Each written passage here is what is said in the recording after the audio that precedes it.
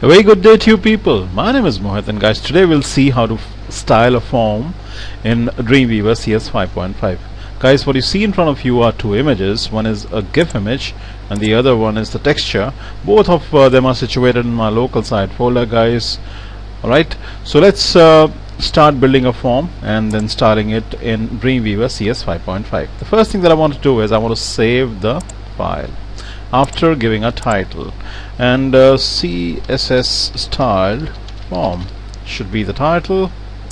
Let me save the file. Let me just call it form. Alright, guys, next what I'll do is I want to have a background image as the body of the document. So I'll say page properties. I'll go into page properties and then let me select a background image, click on the browse button. This is the texture that I want to have as the background image, guys. Let me say OK. By default everything gets repeated along the X and the Y axis, guys, so I'm not going to touch this. Alright, and let me straight away say OK. Let me show you a preview in Google Chrome. Wonderful. So the body has a background texture. Great. Let me go back to Dreamweaver. Now guys, the next thing that I wish to do is I want to insert a div tag inside which we'll be building the form. So I'll say insert layer objects div tag. Okay, let me call it div1. Let me click on the new CSS rule and say OK. Guys, for the div I wish to create a I wish to use a background image, and the size of the image is 610 by 458. So the div has to have the same size. So the first thing that I'll do is I'll go to the box category and define the width as 610 and the height as 458. Alright, temporarily let me also give it a background color just for the moment. Alright, and then let me say OK and OK once again. Let me show you a preview in Google Chrome after saving the changes. Guys, everything is fine except that the div is actually tucked in the top left corner, which is something I don't want. I want it to be in the center of the page. Let's see how I can do that.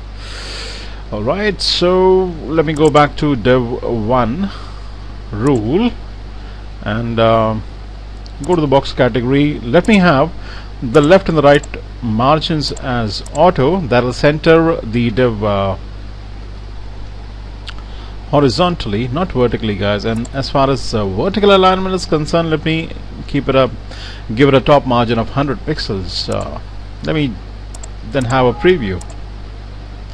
Right, more or less. Okay, so let me go back now, guys. As I said, I wish to use a background image, so the first thing that I'll do is I'll remove this text. I don't need it. Let me double click on div1 and go to the background section. Default the color. I don't need the color anymore. I want to use an image. This is the image email icon that I decided as the background image, and I'll say OK. Let me have a preview in Google Chrome. Wonderful. And guys, the form that we'll be putting up for you will be inside this envelope image. Let me go back to Dreamweaver. Okay guys, now the next thing that I wish to do is I wish to have a border. Okay, so let me go back to div1 style and let me go to the border category. Let's keep it at solid all around. Let me keep the width at 10 pixels, and as far as the color is concerned, guys, let me keep it at burly wood. Now in one of my earlier tutorials, guys had spoken that we have 147 color names that can be used in HTML documents. This is one of them. Alright, so it's burly wood. I'm gonna say OK. Let me show you a preview in Google Chrome now. Alright, now guys, what happens by default whenever we add padding and borders to divs? They actually grow outside the div, so the div kind of increases in size. But there's a way to control that. I can make the border grow inside the div rather than outside, and let's see how we can do that. What I'll do is, for the # div1, these are the different properties out here. Let me add one more property, and the property is called box sizing. So that's box sizing and border box. When I select border box as the value for box sizing instead of content box, the content box is the default, guys, whether I mention or not. Okay, what happens is that the border will now grow inside the div rather than outside. Let me check after saving the changes. Alright, the border has actually grown inside, guys, but if you see the image now isn't centrally located anymore. I can fix that in a moment, no problems at all. Let me go back to div 1 and go to the background category. Let me say I don't want the image to repeat, and then let me say background image center along the x-axis as well as the y-axis. Let me say OK, and I should be fine now. Let's take a preview. Wonderful. Now, guys, I have enforced the border to grow inside or to go inside the div, and wonderful. So this is the area in which I'll be keeping my form fields. Now let me start adding the form fields, guys. Alright, so let me get back to Dreamweaver once again. Rather, I'll go to div 1 and I want to give it a little bit of a padding, top padding of 50 pixels as well as left padding of 50 pixels. Let me say OK. Alright, then guys, please notice that I'm in the classic workspace, and when you are in the classic workspace, guys, you will get these tabs and these icons. Please notice that I'm in the forms tab, and in the forms tab I have this first icon that I need to click, and the moment I do that, guys, notice that it actually puts up an area inside which I should a dashed red bordered area inside which I should be building my form. Now that's an important step, guys. Also notice that the method in the property is set to post. It could be either get or post. I will happily keep it at post because I'll be using a PHP script to action this or to make this form function. Guys, where you see this action is where you need to put the PHP script. Okay, is where the PHP script will come. So what you need to do is you just need to click on this browse for file button and locate your PHP script, and this should make the form function. Guys, but we are only confining ourselves to creation, installing and validation of the form. We are not going to talk about the PHP script, but guys, if you need a PHP script, please request and I'll give it to you, no problems. Okay, so making sure that I'm inside this red bordered area, let me click on this icon for inserting a text field. Let me give it an ID of name and a label of name space colon. Now guys, the IDs that I'm giving should exactly match the IDs that'll be used in the PHP script. They are case sensitive and they cannot contain spaces. Okay, so when I'm building the PHP script, I have to use the same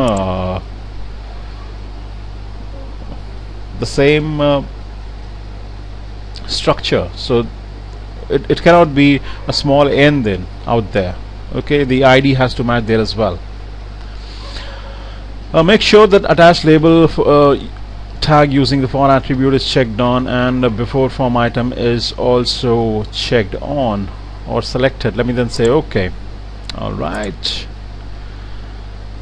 let me hit enter once. Then let me click on this text field once again. This time let me say email, and email once again, space colon. Now labels are shown, guys, IDs are not. Wonderful. Let me hit enter once again, and this time let me insert a text area instead. So let the ID be message, and if the ID is message, I have to use the same format in the PHP script as well. Let me call the labels comments, space colon. Labels are shown, IDs are not shown, guys. Let me say OK. Alright, now what I'll do is after the comments label, I would want to have a line break. Alright, wonderful. Let me hit enter once again. Now the next thing that I wish to include is a select menu. Fine. Let me give it an ID of where, and a label of where did you find us. And let me say OK. Alright, let me then select this drop down arrow, click on the list values to add some values to this select of the drop down menu. Let the first item be on Yahoo. Okay, so value Yahoo. Let the second label be on YouTube, and on YouTube. Cool. Guys, these values will be shot in the email once the data is grabbed from this form, and then it could be other search engine, and let me have the value as other, and let me just say select anyone, and let's not give it a value. I'm going to move select anyone right to the top of the list. Alright, let me then say OK. Let me show you a published preview in Google Chrome, guys. After saving the changes, this is the way the form looks now. Pretty good. Alright, let me go back to Dreamweaver, guys. Let me hit enter. Now I just need to add two buttons, guys, so I'll click on this button icon. I don't need to add the ID and the label, guys. Dreamweaver will take care of it. Let me then just say OK, and then select the button and go to the properties and just click on this reset form. So what happens is that the submit button now turns into a reset button. Wasn't that easy? Next, I'll make sure that the cursor is blinking next to the reset button. I'll click on this button icon once again, and again I don't need to put the ID and the label. Dreamweaver will automatically take care of it. I'll say OK. This time I don't need to change anything. Let me take a preview in Google Chrome. There we are. Alright, actually I just want an extra space out here. Let me have a preview. Now this looks much better. Alright, okay guys, next what I need to do is I need to resize, rather I need to style the form using CSS. Let's see how we can actually do that. Okay, cool. Guys, what I'll do is I'll click on this plus icon for the new CSS rule, and for the very first time, guys, introducing something called a pseudo selector class, and I'll say a :empty. Now what this means is anything that is empty, please impart a specific style to it. So guys, as you can notice, the text fields are empty, so is the comments field. Alright, even the buttons. So anything that does not have anything inside the tags. Okay, so guys, actually the name and the email are input tags, and they don't have any text inside them. Okay, neither does the text area has any text inside it. So this compound rule that I'm creating called :empty is actually a pseudo class. It's called pseudo selector class that I'm creating. Will apply to anything that is empty. Let's check it out. Let me say OK. Alright, let me then choose a background color. Let me keep it at white for the moment. I'll tell you why, just for the moment. Let me then say OK. Let me have a preview. Okay guys, nothing changes except these buttons, which are now white. They weren't looking like this earlier. They look something like this, kind of grayish, but they have turned white now. Alright, no issues. Let me go back to Dreamweaver. Okay guys, now what I'll do is I'll go to the div1 rule, and rather I'll go to the empty rule that we have just created. And guys, what I need to do is what I really wanted to do is use Rgb Color Model. So Rgb Color Model, because I wish to have a transparent color. So let me say 255, 255, 255. Now that's the color white, and then comma, and then a alpha value or a transparent value. Let me give it at point. Let me try 0.3. All right. Let me then save the changes, take a preview.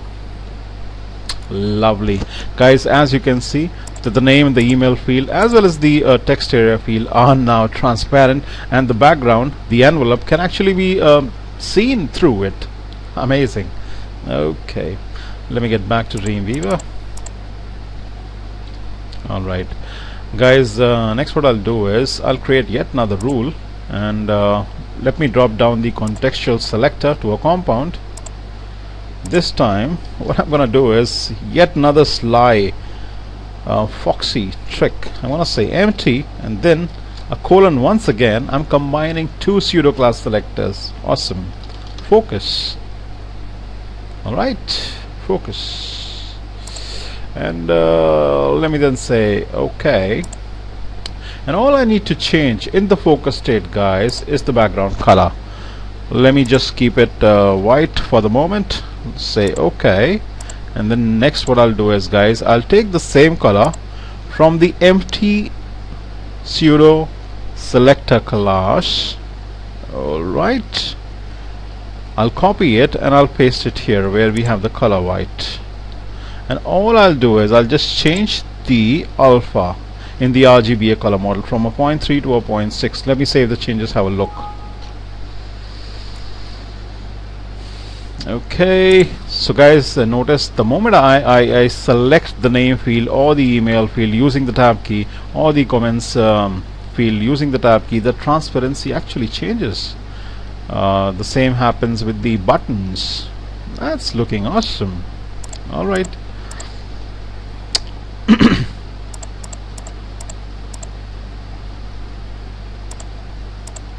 Alright, let me get back to Dreamweaver, guys. Now that the form is ready, okay, using something called a colon empty and a colon empty colon focus compound rules. Awesome.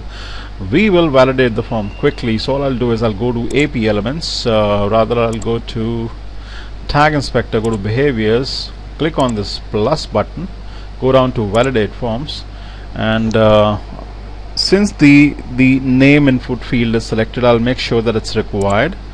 I'll also make sure that the email field is required, but it'll accept only the email address, and also make sure that the text area, the comments field, is required as well. And I'll say okay, now that has validated our form. The only change that I need to make is I'll need to say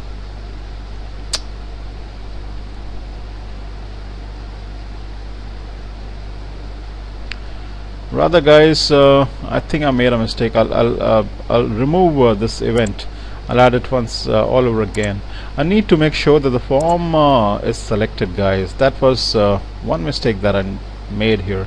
So making sure that the form is selected, I can click on the tag making sure that the form is selected, and I'll follow the same procedure. So validate form, name required, email required, accepting only email address, text field required, which will accept anything. Let me say okay, and as you can see, it will validate on submit when somebody clicks the submit button, guys. Let me just press F12 on the keyboard and have a look. Okay, so if I were to skip all these three fields and click on the submit button, I get a JavaScript alert which says name is required, email is required, message is required. So the form is validated, guys. And so guys, how did you like this tutorial?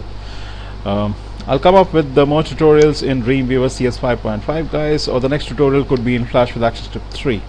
You have a good day. Peace. And guys, if you really want the PHP script to fire up this form, please request it. And even if you want the HTML form that you can see in front of you, just in case you like the texture in the background, please request it too. Ask and you shall receive. Bye bye.